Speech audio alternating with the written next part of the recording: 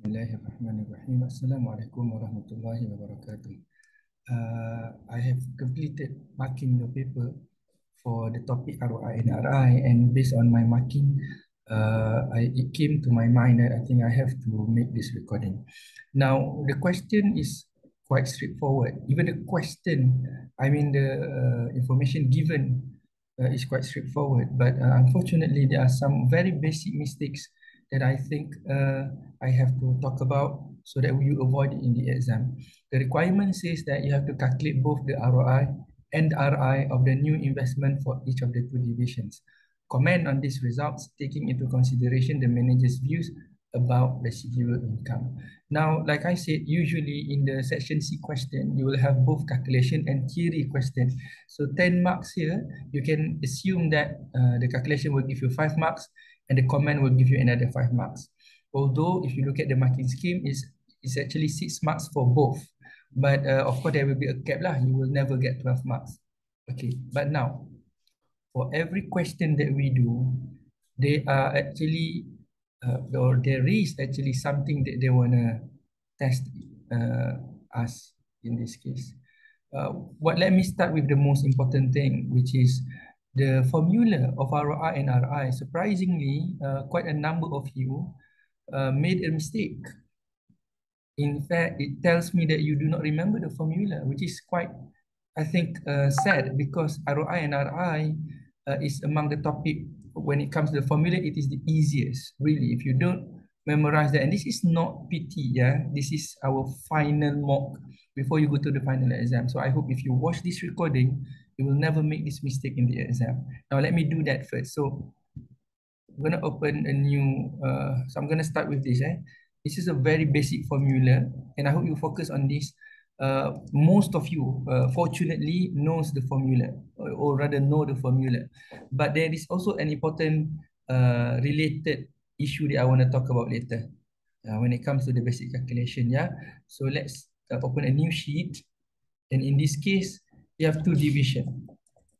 Please stay tuned and focus on my recording here, because there are a number of very important details for you, especially what the question wants, what the question really wants. So I hope you to learn from this recording. Again, what I always repeat in the class, answer what is asked. Do not answer what you know and what you want to answer, because you will not get marks if you do that. You only answer when you are asked to answer, a question, meaning answer only the question. Anyway, you get my point. So let's calculate the ROI and later RI. Okay. How do we calculate the ROI, guys? It's a very simple formula. You need the PBIT or the profit in general, and you need the capital investment. Right? So it's quite sad that some of us do not know that ROI is simply the PBIT divided by capital investment. In this case, for instance, yeah, we have the capital investment, the easiest one. We will do this in million, so this is in million.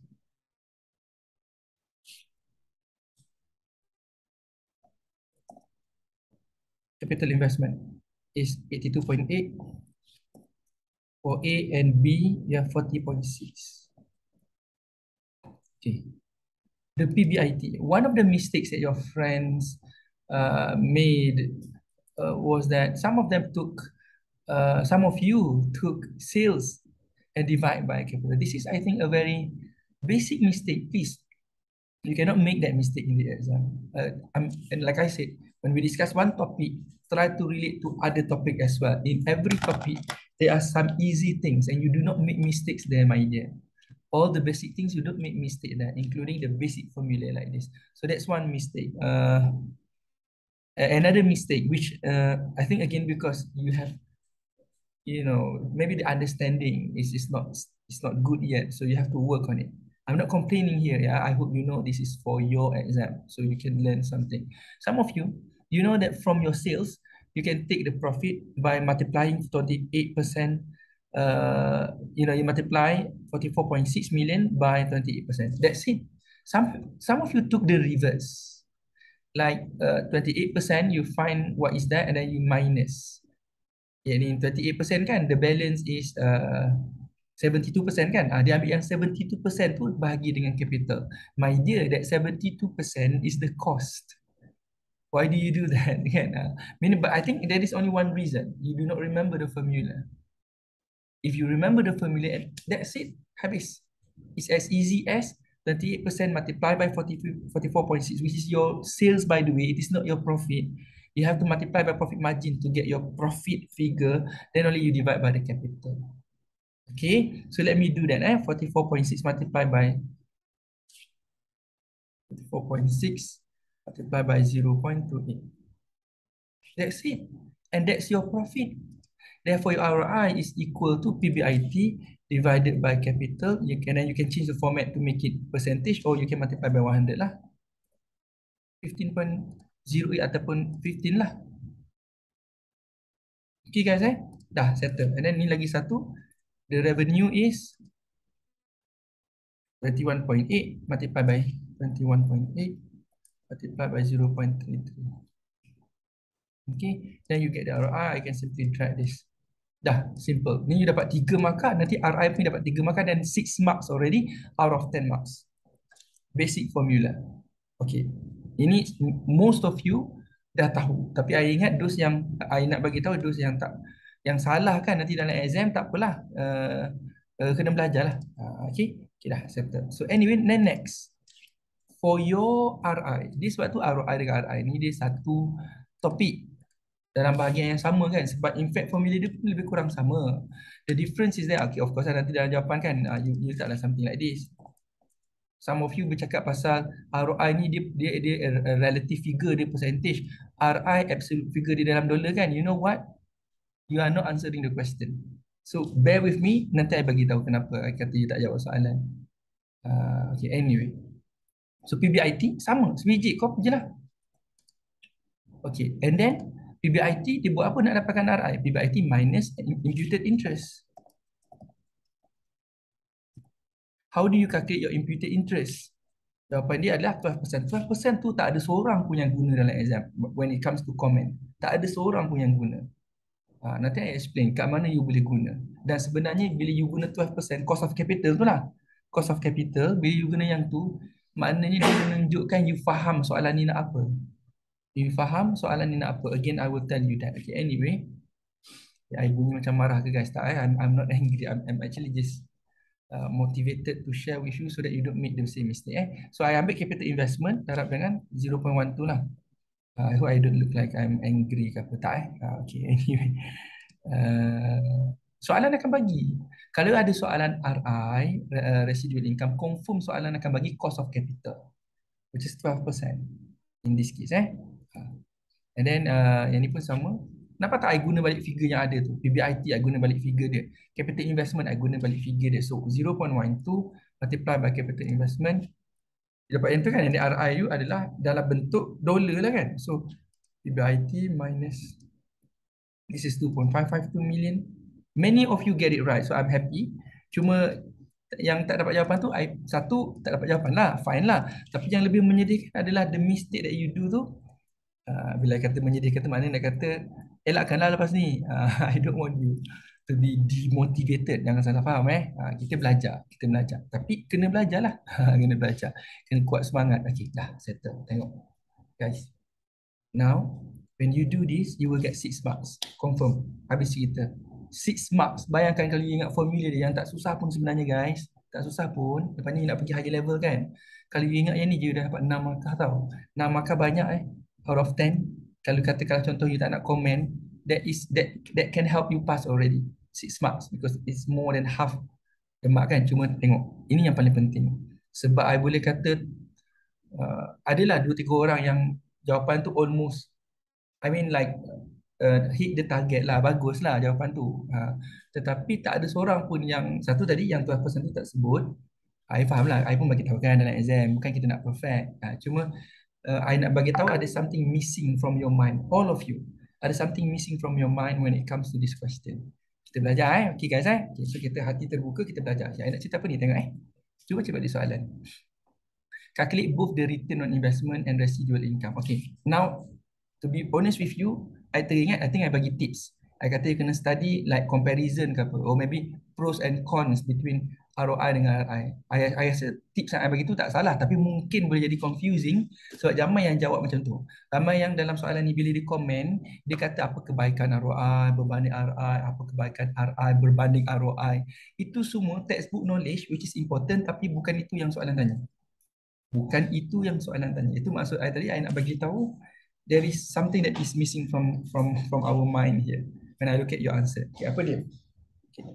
Before I go there, kena baca soalan betul-betul. Uh, Mana kita punya ni? Allah Rabbi. Dah tutup ke? Oh, kat sini. So ini saya tak, okay, sorry. Ni basic calculation kan? Okay. Before I go to the more important part, yang ni, okay, ini careless mistake lah. I faham lah kan. You dah buat betul lah. Residual income adalah PBIT minus imputed interest kan. Tapi ada kawan you, dia buat ni dalam bentuk negatif. Sebab memang imputed interest ni cost. PBIT ni duit masuk. So ini dia buat negatif. Tengok I buat I buat ni dalam bentuk negatif lah contoh. Tapi I think some of you get the idea already. Apa mistake yang kawan kita buat. Dia jadi besar pula. Maknanya your residual income lagi besar daripada income. You ada duit. Lepas you belanja duit tu jadi lagi banyak. Kan pelik tu. Tapi nak kata ini careless mistake, I think it's a genuine mistake. Dan bagi ia bukan masalah yang besar, cuma rugi lah. Sebab you dapat jawapan you salah. Fahamkan maksud I? Sebab akhirnya you kena tambah lah. Kalau letak ni dalam bentuk negatif, dan you kena tambah PBIT tambah imputed interest. Tambah tu maksud I dalam formula ni tambah, tapi because imputed interest tu is already a negative figure, bila you tambah tu maknanya tolak lah. I hope you faham maksud I ni so tambah tolak tu atau bracket dengan tak bracket tu dalam exam sangat penting. Tolong check balik yang tu guys. Tolong check yang tu dah, maknanya nak kata itu persoalan formula. Yang tak ingat formula tu, again you are watching this, lepas ni tak nak dah buat kesilapan macam tu. Sebab kalau tak keluar section C pun keluar dalam A dan B tu, I think quite likely lah. ROI dengan RI ni macam famous juga. Kan, so jangan buat salah. Okay dah, settle. Now, yang kedua pula. Tengok sekali dengan yang ni lah. This is not a general comparison. Ada some of us, cuba baca balik soalan. Calculate both the ROI and residual income. Okay, lepas tu dia kena comment on this result. Dia nak kata, apa yang bagusnya pakai RI berbanding ROI? Dalam contoh spesifik Bitcoin. Dia bukan kata compare residual income dengan return on investment. Sebab tu bila you cakap kan contohnya ROI ni sebab dia kira percentage, dia boleh compare between division yang different sizes or organization of different sizes. Itu kebaikan ROI tak? Kebaikan ROI, tapi tak dapat markah. Bukan itu yang dia tanya. Apa lagi? RI dan residual income ada cost of capital kan? Cost of capital it represents the risk. So kalau projek tu ada berbeza risk, residual income boleh kira projek yang ada different risk tu, dia boleh cater to that different risk. Itu kebaikan RI kan? Tetapi itu tak ditanya dalam ni. Tak ditanya guys. Habis tu apa benda yang ditanya dalam ni? Siapa yang sebut absolute figure, residual income dalam dollar absolute figure kan? ROI dalam percentage ada kaitan sikit, tapi not exactly that. Kalau you kata again ROI tu dalam bentuk percentage, residual income tu dalam bentuk cash kan? And therefore cash is better ke, lagi senang nak faham ke, percentage lagi senang faham ke, itu tak ada markah. Tetapi yang menjadi markah sekarang adalah isu goal congruence. Kan soalan kata comment on the result. Okay, nanti kita tengok tahu comment on the result tu. Dia nak comment kan? 15, 17 dan 2.5, 2.3 yang ni kan? Okay, you nak comment on the result. Taking into consideration the manager's views about residual income. Yang residual income tu, yang ni dia kata dia argue yang kita sepatutnya guna RI sebab RI yang memberikan goal congruence ataupun better goal congruence. So itu cerita dia sebenarnya. Cerita dia kalau pakai ROI dia boleh menyebabkan goal incongruence. Therefore, apa maksud goal congruence tu? Goal congruence maknanya manager of the division nak A, company as a whole nak B, kan lawan. Jadi goal incongruence, tak sepakat. Sepatutnya apa yang company nak itu yang division nak, barulah selari. Boleh tetapi bila tak ada goal congruence maka jadi contradict. Okey, dalam kes ni bila soalan tanya antara ROI dengan RI, again bukan dia tanya general comparison between ROI dengan RI, bukan.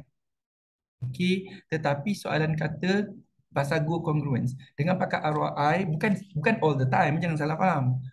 Bukan all the time, tetapi sometimes ROI can cause goal incongruence. Sometimes. Sometimes tu bila contohnya nanti saya tunjuk. Okey, dalam keadaan ROI boleh menyebabkan goal incongruence, RI menjadi penyelamat. RI yang menunjuk, yang memberikan kita satu idea untuk buat keputusan yang ada goal congruence, yang ada kata sepakat. Company, division nak macam tu, dan benda tu pun company nak juga, so dia selari. Tengok Okay, I'll come back to that dan nanti I harap I ingat untuk sebut pasal yang nombor 2 ni. Okay, tengok. Now I explain. Sebenarnya dia nak cerita pasal apa? I nak explain tau. You kena ambil dua benda. Dalam soalan, I simplify. Soalan dah bagi tahu Dia kata currently both division A dengan division B, dia punya ROI of which division is 16%. Current ROI 16%. Dengar betul-betul tau. Okay.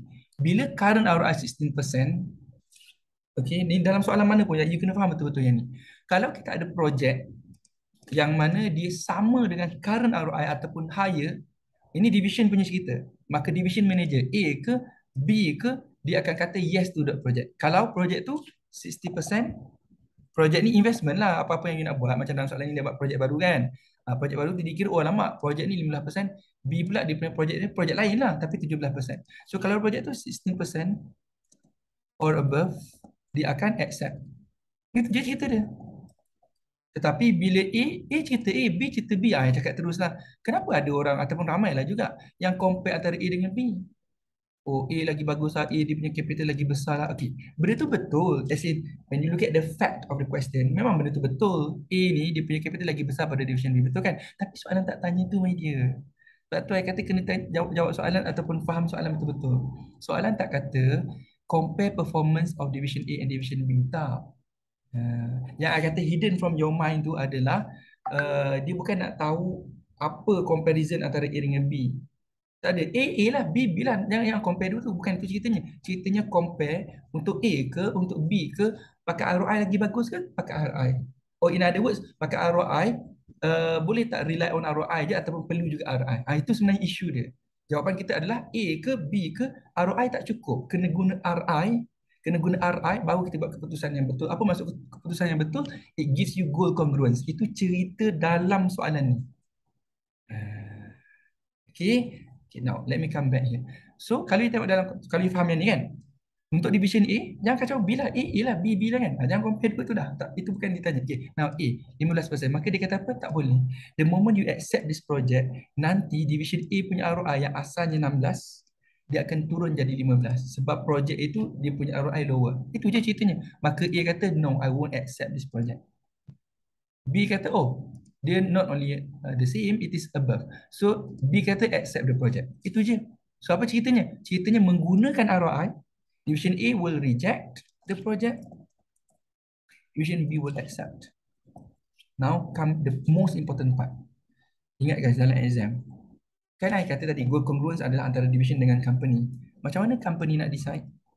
Macam mana company nak decide whether to accept or not? Dia akan tengok cost of capital dia. Cost of capital adalah 12% kan? Guys, senang cerita faham macam ni. I tulis sikit I tulis kat sini. Nanti panjang pula. Dan dalam FM yang you akan buat lepas ni, insyaAllah all of you, amin, you pass paper ni, you akan buat FM, you akan belajar lebih detail, sangat detail tentang cost of capital. Tapi I bagi senang je. Cuba baca nama dia guys. 12% ni apa? Cost of capital. Maknanya cost lah, duit keluar. ROI apa? Return on investment. Senang cerita, ROI tu duit dapat, cost of capital, cost tu duit keluar, betul tak? So dalam konteks company, kalau you kira project division A ke division B ke, again doesn't matter. Kalau project tu ROI dia 11% ataupun senang katanya lower than cost of capital, company said no. Tetapi cuba tengok sekarang apa yang berlaku. For both division A and division B, project untuk both A dan B is higher than the company's cost of capital. Maka company kata yes to this project. Nampak tak?